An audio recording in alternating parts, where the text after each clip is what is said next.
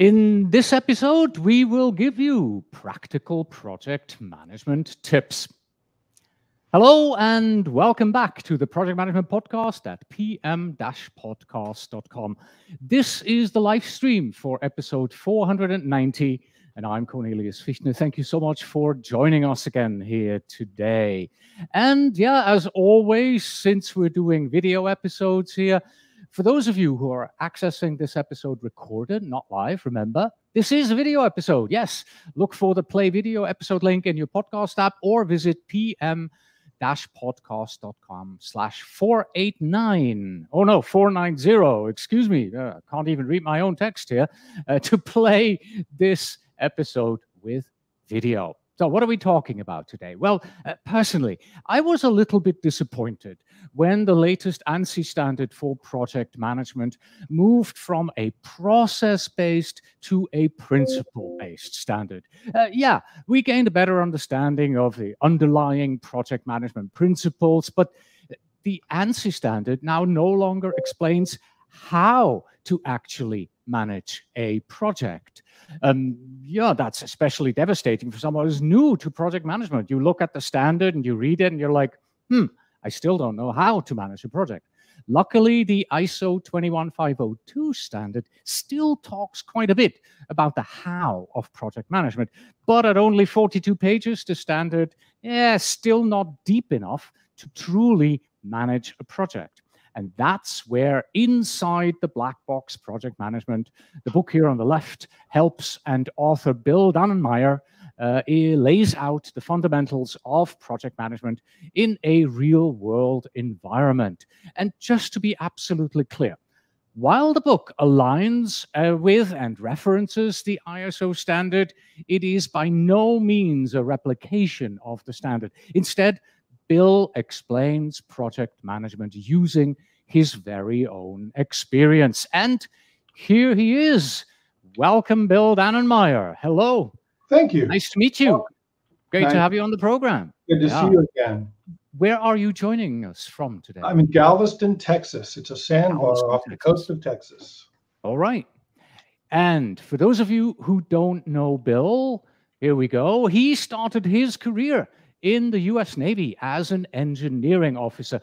And after graduating school, he worked as a consultant and project manager on projects that involved economic modeling, integration of systems, marketing, process documentation, and starting up companies in the United States, Switzerland, Austria, and I believe also in Germany. Bill founded BlackBox in 2006. As a trainer, he has taught classes to thousands of students in 20 states and over 20 countries on 5 continents, with virtual training to about twice as many. He's worked with a number of clients to establish product and risk management training programs and competencies for their staff. He regularly speaks at Project Management Institute meetings in the US and abroad. Bill, my first question for you is always the same here. What can our audience expect to take away from our conversation today? ISO 21502 seems a bit dry. Let's bring it alive here. What can we expect? It does seem to be dry. I once, several times, students have told me, you make a real boring thing interesting. And I'm like, it's not boring to me. This is my life. I think I bring a unique perspective of the choices that organizations need to make in choosing standards for their work and in creating competencies for training staff in project management. I was a project manager for 20 years before becoming a project management trainer. And as a trainer into the upstream oil and gas industry for the last 16 years, I have a couple of favorite topics that usually come into anything I talk about, which is earned schedule management, behavioral economics, Monte Carlo analysis, that kind of thing. Okay, perfect. So thank you so much for that. For those of you who are joining us live, if you have a question, please do use the chat and I'll bring it up and we'll answer your question live here on the program. Let us get started with some fundamentals here. Would you please outline some of the key fundamental principles of project management that you highlight in your book, and how have these principles evolved or maybe remained consistent over the years in our field?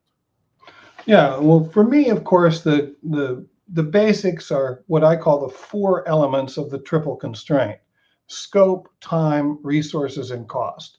And I always stick resources in there because I work in an environment where resources matter. You need to figure out which of those baselines is fixed and use a framework appropriate to the fixed baseline. Um, and another concept is that prior planning prevents poor performance. That's something that I was taught in the Navy. Estimation being the fundament of project management and taking care of your people. Now, in terms of the changes that have happened, I think the principles are the same, but the tools that we use have changed over time. My generation, I'm kind of like the youngest of the baby boom generation.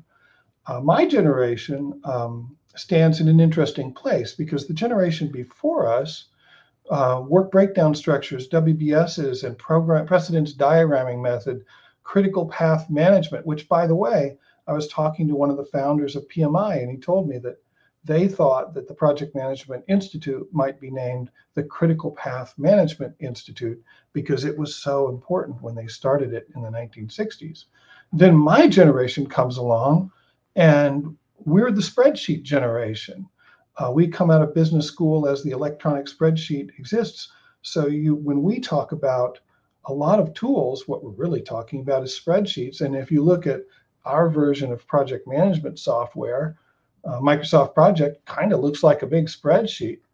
And my generation, you talk to people and sometimes they don't even know that the WBS is a thing because it's just the left side of a Gantt chart in their world. Now, the new generation that's coming online, and I always have to remember this as I'm writing materials and teaching classes, the new generation is living in a world of cloud-based tools like Jira from Atlassian. And so they don't look at everything like a spreadsheet with columns and rows. They don't, for example, the stakeholder register for them. We use the word register because that sounds like an accountant's slate, and accountants used spreadsheets. And then Bricklin and Frankston invented the electronic spreadsheet. They may be looking at it in a completely different way. They may just see everything in terms of a visual display. So if you take a project management class in 20 years, it may not look like a bunch of spreadsheets. So those things are changing the tools, but the basics of human behavior and of human group behavior, it's pretty much the same. Right. Do you have a real life scenario maybe that you've got where these principles were applied in various forms, one with the spreadsheet, one with the WBS, maybe? I don't know. Well, in terms of the principles staying the same, one of my favorite examples is I taught a class in Kalispell, Montana, up by Glacier National Park. And everybody was with the U.S. Park Service in the class. It was a fascinating group of project managers who had done a lot of cool projects. And one of the guys in my classes was the project manager on the project to rebuild the Old Faithful Inn at Yellowstone National Park. And so they had a very interesting circumstance. Their constraints were very real. They had a constraint of time. They could only work in the off season when the tourists were not around. But they also had a constraint of resources. They could not move resources during the winter because it would wake up the hibernating animals. And if you wake up a hibernating animal, it'll mess up the hibernation cycle and they may die. So they had to have all their stuff on site. They had to have their whole schedule down to the day so that they get everything delivered and built out during the off season. So it was a classic, very, very plan driven. Yeah, but then they had challenges though, because all projects encounter unexpected things. And in the case of the Yellowstone project, the first bathroom that they tear off the wall of to reconstruct, they discover that back in the 1940s, somebody thought it would be a good idea to just insulate the whole place with asbestos. So Great. now they already have all their material on site. They have a fixed time, and they had to recalculate what can we do with the resources we have in the time we have, because we're not going to be able to do asbestos remediation this season. And so the asbestos remediation came in the second season, and then they had to do a different set of work in the first season that they worked on the rebuild. All right. Thank you very much. Yeah, it's like a crazy project. Isn't that fun? Yeah, quite an interesting example. And let's move on to the ISO standard 21502. Yes, doesn't sound very sexy, I know, but it is an important standard nevertheless. Why did you choose this particular standard sort of as the guiding light of your book? How come this one and not the ANSI standard or any other project management standard that's out there? Yeah, and I did look at other project management standards. I started out, my world was with the ANSI standard that you and I both are familiar with. But then that standard kind of went off the rails when they came out with their 7th edition. The problem was that for my customer base, which is people in the upstream oil and gas industry and downstream oil and gas, but heavy construction, heavy industry, the new ANSI standard was just simply speaking another language. Now, there's nothing wrong with Esperanto, but if you have a group of people who are English speakers and you teach them Esperanto to take a class in Esperanto, and they're never going to use Esperanto again, it doesn't make sense. And so I had been familiar with the ANSI standard since the first ANSI project management standard came out in 2012. And I had actually done some comparisons of the ANSI standard and the ISO standard. I said the first ISO standard came out in 2012. I did a comparison of those two standards and was doing it at PMI chapters in Texas and around. So I was familiar with it, and I already actually had used the ISO risk standard. And everybody in the industry that I'm serving as a project management trainer, everybody knows about ISO 9000. So ISO, I had a certain prejudice towards them, but I looked at Prince 2, but Prince 2 is mostly IT stuff and mostly in the Commonwealth of Nations. I have met a few Prince 2 people. And I looked at the IPMA C standard, and it is a good, solid standard, but it just has such a limited footprint, and it's not related to the quality standard, ISO 9000, the risk standard, ISO 31000. And so I went with ISO 21502, which is the name for their project management standard, because I thought it was comprehensive, it was short and sweet, and it covered things in a logical fashion. It made me think a little bit about some topics in a new way. So I wrote a book. Unfortunately, when you were talking earlier, you said ISO 21502 tells you how. It doesn't tell you what to do, though. It tells yeah, it's not predictive, right? It's more descriptive, right? Yeah, descriptive of do a WBS. It doesn't tell you how to do a WBS. Exactly. It just says you need a WBS, or you could need a WBS, but not exactly how. Yes, so, it's a standard, not a method. Yeah, so I went looking for a book that described how to do this. And what I found was there was a book in Italian, and there was a book in German, but there was no book in English. So unfortunately for me, I was locked down in COVID, and I spent the COVID year and a half writing the book. And then I wrote 3 classes based on the book. I didn't publish the book yet, though. First, I taught 12 classes using the book for the 2022, I guess. I taught all year using the book in a draft form. And then I finalized it based on the learnings in the class and published it January 1st. So if you look up ISO 21502 in Amazon, the English book is mine. Okay, excellent. And I think this is an important question here.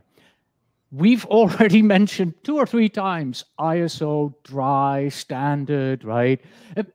How does your book actually take the ISO 502 standard and maybe translate it into real world scenarios and case studies, and how do you demonstrate practical application, how this thing can actually be used by project managers on their projects in real life? How do you do that? Well, fortunately for me, I had worked in a bunch of countries and I had worked on a bunch of projects over the course of my career. So and also training thousands of people, I listen to my students and hear what they have to say. So I basically wrote a narrative from the beginning of a project, the pre-project planning, all the way to the closing of the project. And then within that narrative, I give examples and graphics. I think there's like 92 figures in there showing how to do things. And then I try to give little examples throughout, saying for the people, just someone picking the book off the shelf, how to read, how to apply it, and how it was applied, the concept was applied in some real world circumstance. All right.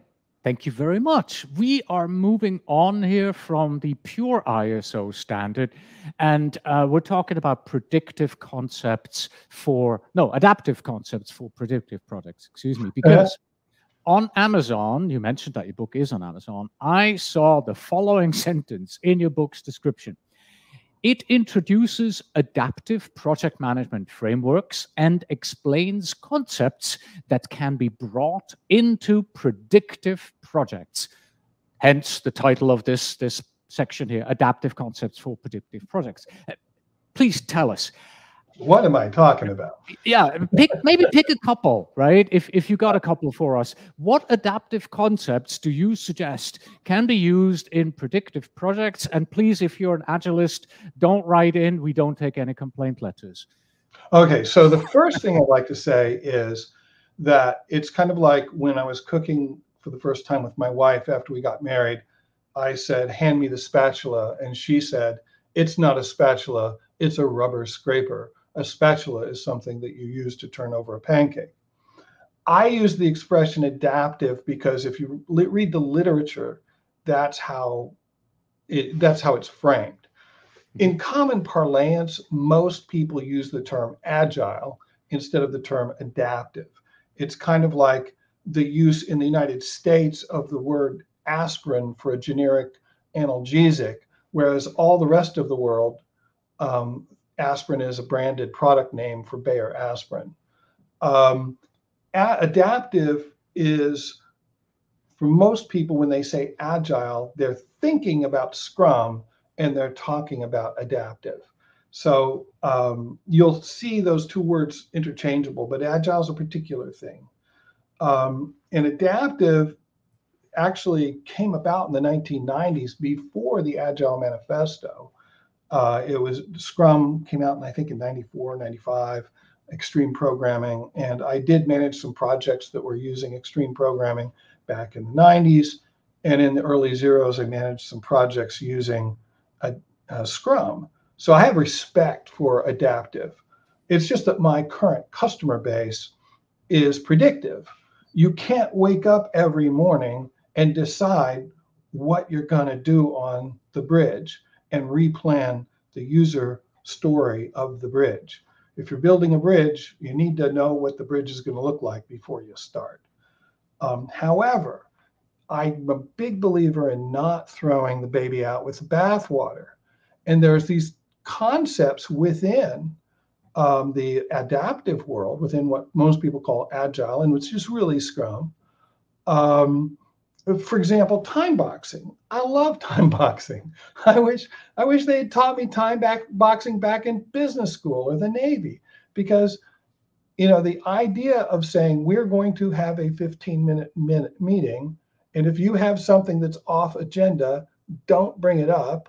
And if you have something on the agenda, be succinct. I love that because so much of workers' time is spent in meetings, and it drives people crazy. Another concept in the adaptive world that I like is the definition of done concept. It's a nice turn of phrase. The idea that at the beginning of the project, you say what it's going to look like at the end. And instead of having to say a long sentence to explain that, you say, we need the definition of done. And everybody kind of gets that intuitively.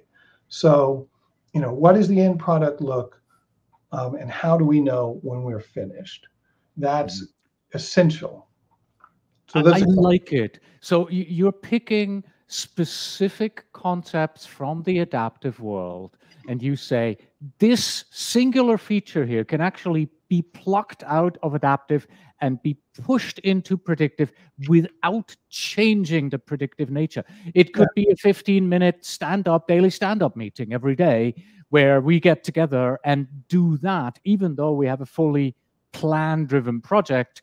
Doing something like that to keep everybody appraised of what's going on today on the bridge is still a very good thing to do. So thank you, Agile, Scrum, Adaptive, for teaching us this. We're taking that and applying it to our predictive project. And one more point. I think that when you hear people talk about adaptive versus predictive is what people call waterfall, adaptive is what they call agile. People act as if there's two different worlds, the physical world and the high-tech world, or the IT world and the physical world. But there are physical world projects that should be run using an adaptive methodology. And but if you pick up adaptive books or writings about adaptive or agile, they never bring up a physical world project. My favorite is living on a sandbar in the Gulf of Mexico, is post hurricane disaster relief. FEMA must do that using an adaptive methodology. Yeah, you can't plan for it. Your minimum, your minimum viable product for a FEMA is the first thing they have to do. Set up the tents for the camp for the people who are working to rescue others. Because if the people who have come in to rescue others or help others get sick, they can't help anybody, and now they're a new burden on the system. So first you do that. Then you set up a medical tent. Then you set up a cleaning station. Incremental, adaptive delivery in a physical world environment. Okay, very nice. Thank you for explaining that. I like those examples very much. What I also liked in the ISO standard is the discussion on what happens before a project even begins. I believe Prince 2, correct me if I'm wrong, does talk about the business case. ANSI standard PMBOK guide kind of, mentions it as an aside, but the ISO standard has a clear discussion about pre-project planning. And your book does emphasize the importance of this. Can you talk about the specific steps, procedures that you recommend in your book for this particular phase to increase the chances of project success? So do this before your project so that your project ends well. Yes. Now, the interesting thing about this is that oftentimes this is not something done by the project manager. Yes. So in the world that I'm working in, it's kind of like the book, What to Expect When You're Expecting, for people who are having a baby.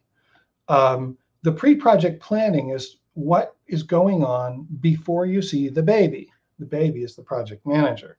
Now, if you are, or the project rather, not the project manager, if you are responding to an external party, a third party, for example, you're responding to an RFP, you're responding for an invitation to tender in the upstream oil and gas industry, there's a whole thing that happened before you saw the RFP. And that thing is done in the sponsoring organization, and that's pre-project planning. Now, if you're working on an internal project, you may be part of the pre-project planning. If you're lucky, a couple times in your career as a consultant, you're around at the genesis of the project. I was around at the genesis of one project I worked on, in telecommunications, where I came up with an idea that I thought would save the US government money. And I was working at a think tank that helped the US government plan procurement of telecommunications. And I took my idea and turned it into a PowerPoint, sold it to the government agency we worked for. They went up to the Senate, sold it to the Senate, got it funded, created this project, saved the government $1.7 billion. Now, that was the most fun I ever had because it was my idea. I was part of the pre-project planning. The steps of pre-project planning is really a reiteration of the scope steps, because the organization that is the sponsor of this work that's going to be done by an external party doing the project has to elicit the requirements. And by the way, I am standards agnostic to the point where I take the International Institute for Business Analysis's business analyst body of knowledge, the BABOK guide of the IIBA. And I use that when I talk about elicitation of requirements, because they know requirements better than anybody, business analysts. So meanwhile, back at the ranch, before the PM has even been named, we have this whole process going on in the sponsoring organization of figuring out what they're going to do, eliciting the requirements, concretizing those requirements into technical requirements. Sometimes they leave them at functional requirements and issue an RFP where they expect the vendors to come back with a statement of work. Sometimes they have no idea how to do what they're doing, and they issue a statement of objectives. And what they get back from a statement of objectives is the vendors tell them, oh, you have this objective, you need to do the following things. Was that sufficient as an answer to your question? Yes, and let me take this into another direction as well, because you've spoken a couple of times about risk management and the ISO risk standard. So let's go back to pre-project planning, right? How can pre-project planning help me in managing potential risks? I mean, as part of a usual plan-driven project, we talk about, developing a risk breakdown structure and doing all that, but that's part of the project, right? So what can I do before my project even starts to help with risk mitigation and these unforeseen challenges? Absolutely. Can I? Yes, absolutely. In fact, I think that it is essential for customer satisfaction that the customer actually know what they want. If the customer doesn't know what they want, there's a myriad of risks to scope, schedule, and costs because of the vacillating customer. So when a project manager picks up an RFP or a statement of work that they're getting, one of the first questions they should ask themselves is, do they know what they want? And that's part of pre-project planning. And I always tell my classes, once we get to the execution stage and we're doing EVM and ESM and seeing where the project would go, that when the project fails or when it's behind or over budget, or everybody always blames the project team and the project manager. But really, a lot of times, it's not really the project management and the project team. It's the people who didn't know what they wanted. And it's hard to satisfy somebody who doesn't know what they want. Excellent. Knowing what you want is important. And one thing that you wanted is you wanted to make sure that earned schedule goes into the PMBOK guide. So you pushed hard for it. This here is Walter Lipke. He invented earned schedule. And you told me the following: I was never satisfied with the treatment of schedule in earned value management. So I did some research a few years ago and encountered Walter Lipke here, who invented EVM 20 years ago. Crazy, but for the first 20 years of EVM, 83 to 2003, roughly, nobody thought about the utility of predicting time, and Walter fixed this. Can you please develop this a little bit, this earned schedule? How does it relate to ISO? And what do you do with it in your book? Yeah, what are we talking about? Well, yeah, as you said, I was always unhappy with the ANSI standard and how it talked about time using money. So they said, we'll create an index of time, the SPI, the Schedule Performance Index, and we'll take money, the earned value, and we'll divide it by money, the planned value. And you take money, you divide it by money, and you come up with the SPI to talk about time. And that made no sense to me. It is counterintuitive, isn't it? Yeah, but it's so weirdly simple that it's the kind of question that, I mean, I have kind of a simplistic mind. It's the kind of question a 10-year-old child would ask if you gave this to a 10-year-old child, but we were way too smart, us big-brained people, using earned value management and never giving an intelligent thing about time. CPI, Cost Performance Index, inside of earned value management, EVM, they use it to project the future. How much is this project going to cost me? Or project it several different ways. What's the range of costs for this project? But SPI, they calculate it, leave it on the table, and you're like, why did they even calculate this silly thing?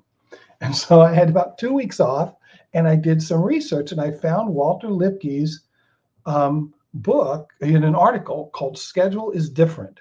He also has a book called Earned Schedule, and he has a new revised version of that book on Amazon.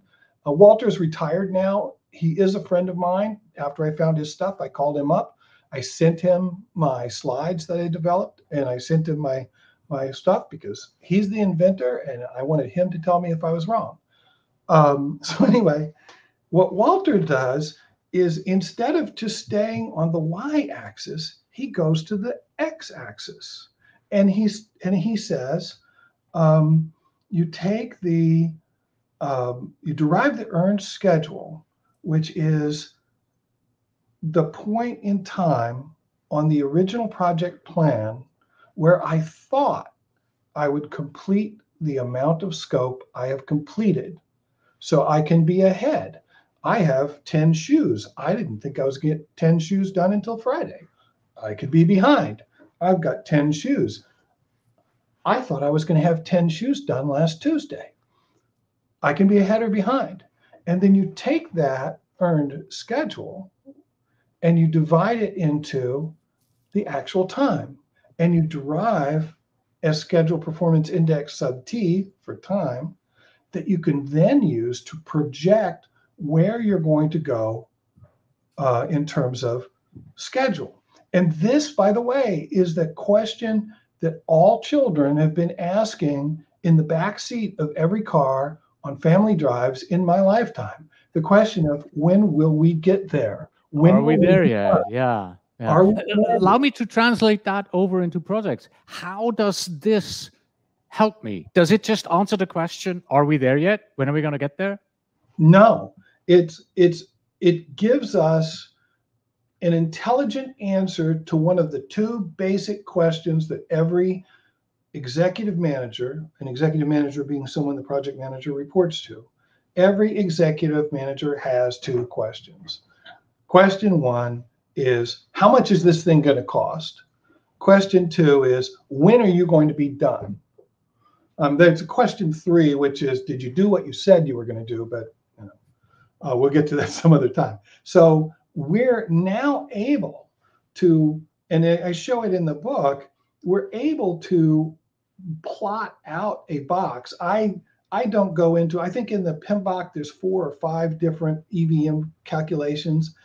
I think that's spurious precision. I think we can say, what happens if we keep on screwing up in the future, like we're screwing up now, or we continue to do great in the future? You can do that. And then you remember a thing that came out of GE, there's an effect that they studied, it starts with an H, can't remember it off the top of my head, which is the Hawthorne effect. If you can Google Hawthorne effect, which is, once observed, people who are screwing up tend to stop screwing up as much. So you can say, if the Hawthorne effect is here, we can't keep on screwing up in the future like we screwed up in the past. So what if we came back to original plan? So we take the classic EVM formula of actual cost plus the budget at completion minus the earned value. And you do that in time language also, the actual time plus the planned duration of the project minus the earned schedule. And you bound the question. Now we have two boundaries on the y-axis with those two CPI formulations and projections. And we have two lines on the x-axis of time. And we can tell our manager that this box is where we think we're going to wind up on this project. And then our executive can make decisions about resources and utilization of staff in order to accelerate it or just kill the project altogether, take the money and the time and the resources and apply it elsewhere. From your best understanding, is earned schedule something that many of the software tools include and do right these days? Great question. Your questions are so insightful. Because when I listen to you, my eyes started to kind of glaze over, and I'll go, it's very hard to visualize this. It wasn't. All of us do it automatically. I want to be able to push a button. Do they do it? It was not in PMBOK 6 even, and it's certainly not in software usually. Okay. Meanwhile, look at Microsoft Project. It only calculates EVM one way. So what Walter did is Walter has a website, www.earnedschedule.com, and he has a listing in there of software packages that actually do this. And Walter has listed like 12 packages. And if somebody has a package that's not on the list, pop Walter a letter. He's a real guy. They flew him down to Australia for the 20th anniversary of the invention of earned schedule management. Because he did invent it in 2003. I always say EVM was invented in 1983, and then nobody thought about time for 20 years until Walter. By the way, Walter, a government employee working at Tinker Air Force Base in Oklahoma, came up with this idea. So yeah, and we did put the link to the website into the chat here on the live stream. Thank you so much. Yeah. All right, let's move on from earned schedule straight into some more examples here. Your book includes 60 examples represented here by roughly 60 faces of different people. What are your two favorite practical examples that you are, pulling out of the book and say, wow, these, I think I'm really proud of these two examples here of what you can do with ISO and how to apply it. Okay, very good. Well, I am, I think it was Woody Guthrie or Pete Seeger who said that good folk musicians borrow and great folk musicians steal. And so these examples come from my own experience and the experience of my students. My favorite two that I tend to tell, usually every project intro class that I teach and every project risk class I teach. The first one is, you mentioned, Cornelius, and you pick up on the good details. You mentioned how I emphasize the business case and the pre-project planning of business case matching up with the project plan in order to be successful.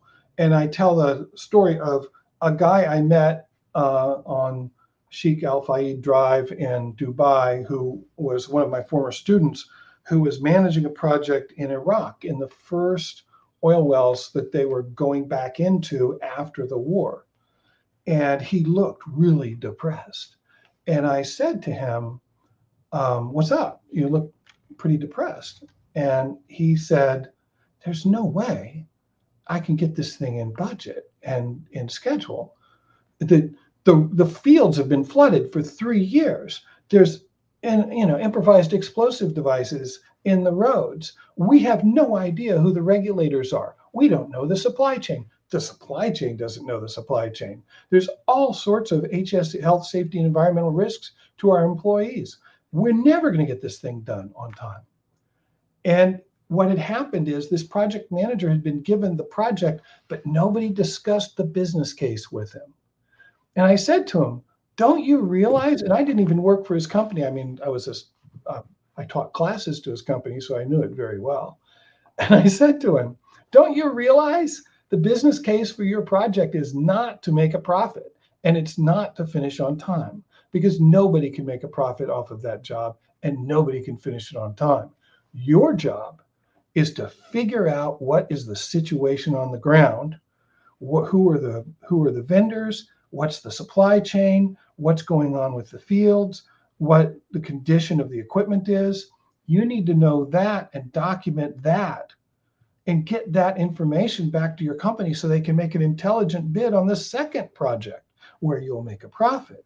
So think about the choices this project manager has. If he's invited to some regulator's house for an evening meal, which is a very important thing, hospitality in the Middle East, but his project's behind, he may, if he's only focused on the project and not on the business case, he'll stay on his project and work all night on the finances, which won't do him any good. If he goes to the party and he introduces himself and he meets people, he understands the stakeholders for the next job, he'll do much better. That I always use that one in intro classes. Very nice. And the other one I'll try to make shorter. Sorry for I love it. That's okay. Nobody tells us when we have to stop. So the other one is the Norwegian evacuation. A guy told me this story, drew a little picture. I replicate the picture in my book. You can imagine two squares next to each other with a bridge between them.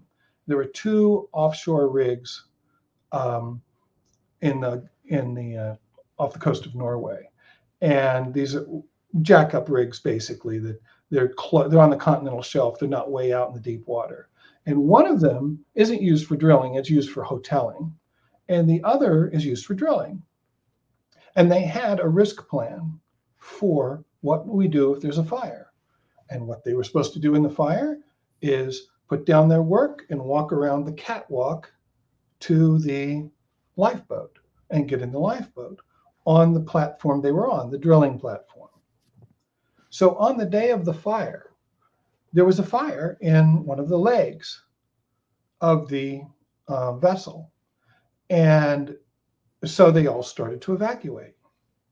As they were walking past the catwalk between the two rigs, there was a guy on the catwalk. And he was saying to them, guys, stop. The wind is different today. Now, the lifeboats don't have a motor. So the wind, the normal wind was coming from beneath the rig and would blow them away from the rig normally. But on the day in question, the wind was blowing towards the rig. And so the guy on the catwalk is saying in Norwegian, a beautiful language, which I do not speak, he was saying, guys, we need to go over to the hoteling boat and get on their lifeboats, because if we get on the lifeboat on the drilling rig, we're going to be blown under the fire, and that's not where you want to be. But all the guys kept on following the plan, and they followed the plan, and they all got in the lifeboat. And then once they were in the lifeboats are circular, they were talking to each other and saying, that guy was probably right. We probably shouldn't be in here. Now, the only reason why I know that is because one of the guys in the lifeboat having that conversation was the guy telling me the story. And you know what? The guy on the bridge between the vessels, what he did after everybody walked past him and got on the lifeboat, he followed them and got on the lifeboat himself. Now, fortunately, the haline suppression system put out the fire in the leg of the drilling rig. But this is a point I like to emphasize as a practical example. And that is that we have a plan for a reason, and it's good to practice the plan, but we cannot check our brains at the door of our project. We must always evaluate things in real time and be willing to make changes.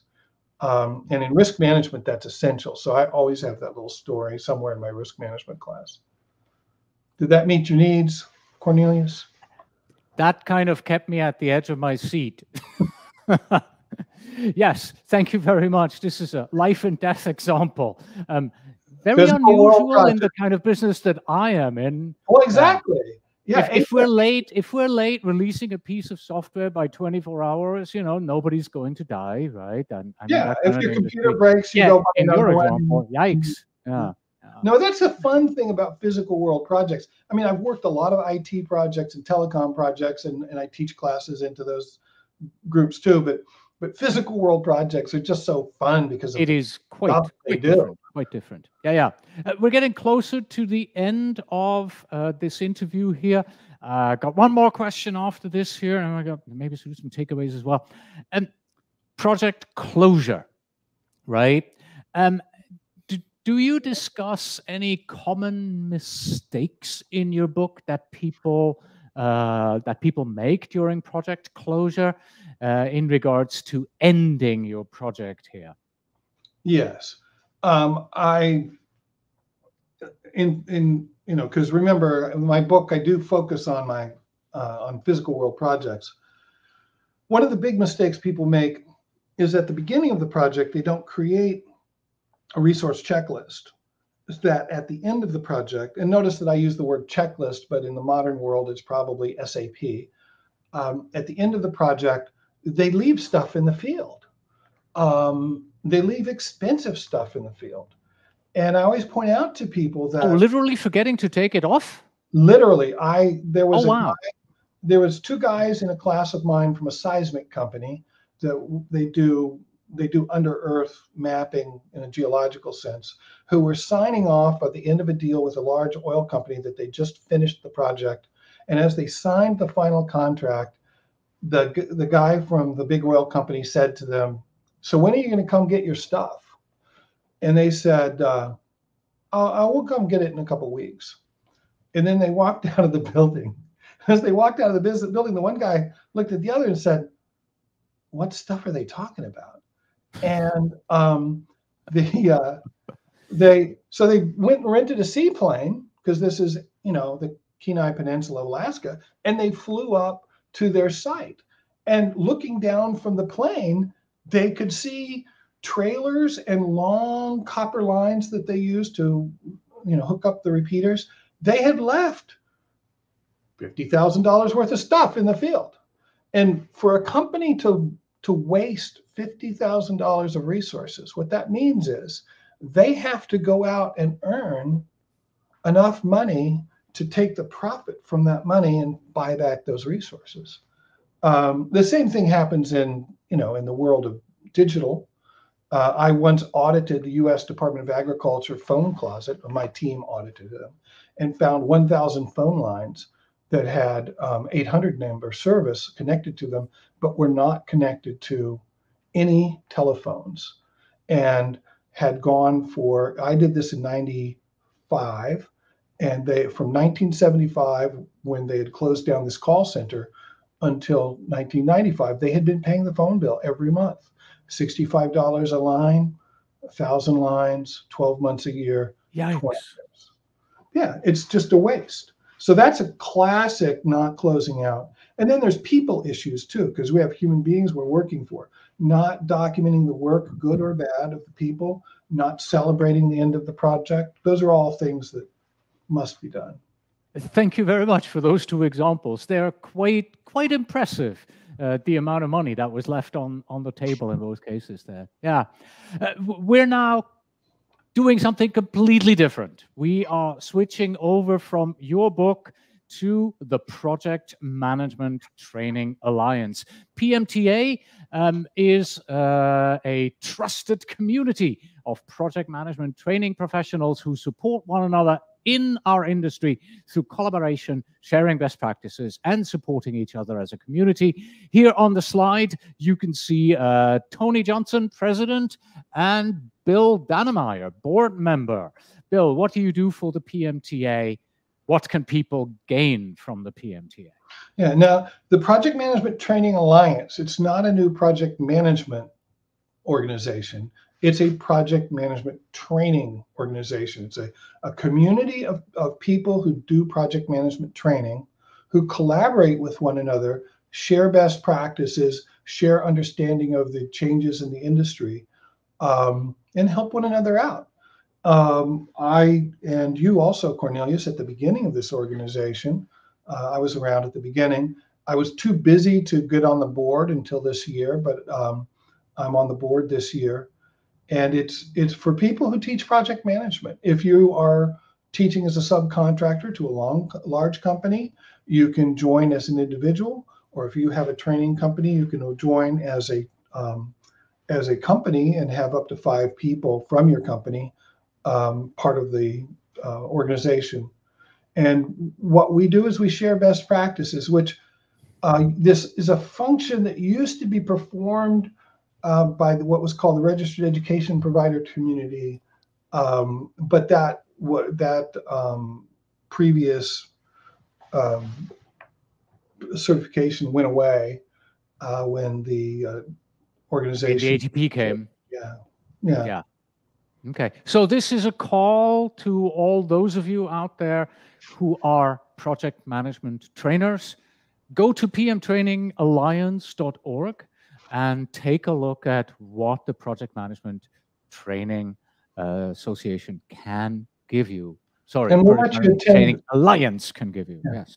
And we'll let you attend a couple of sessions for free so that you can see the utility of it before you have to pay anything.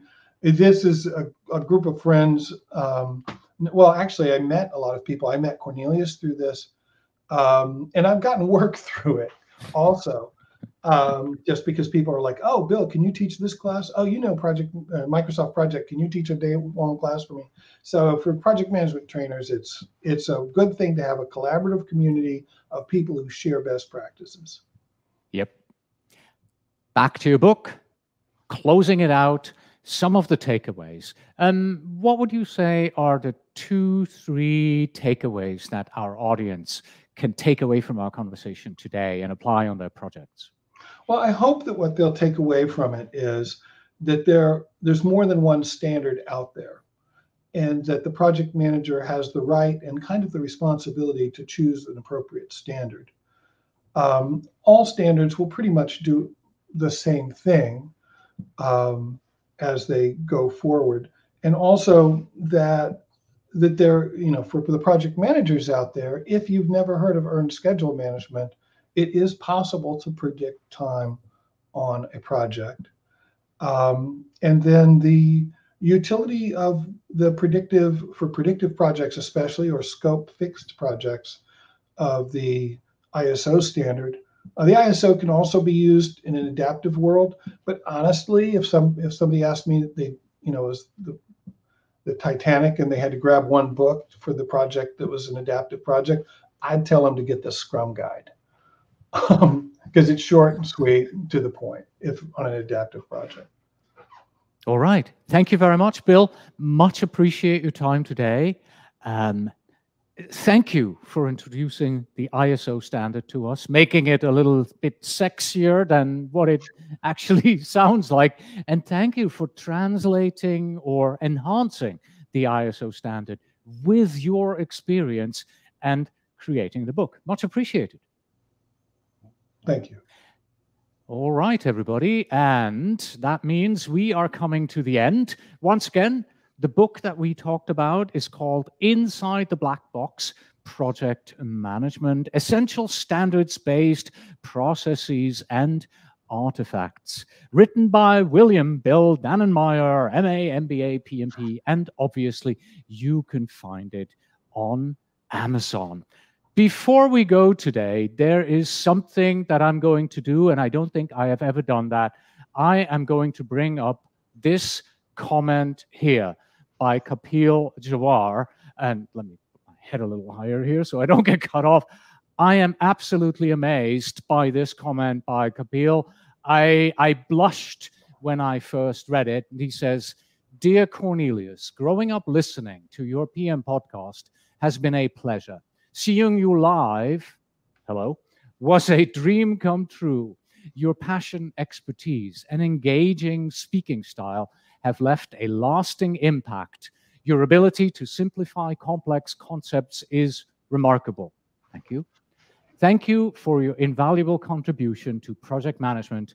Keep up the great work. And now I need a Kleenex to kind of wipe up the tear in my eye. Now, thank you, Kapil, for listening to me and for allowing me into your ears. All right, everybody. Much appreciated. Thank you. Whew. Please visit pm-podcast.com/490 for show notes, transcripts, and PDU information. Yes, you can earn probably about 3/4 of a PDU in ways of working for listening to or watching this particular episode. Our email address is info@pm-podcast.com. And finally, we have this, ISO 21502, because sometimes it feels like we do need an international standard to remind us how to manage chaos. Thank you, everybody. Thank you, Kapil. Until next time.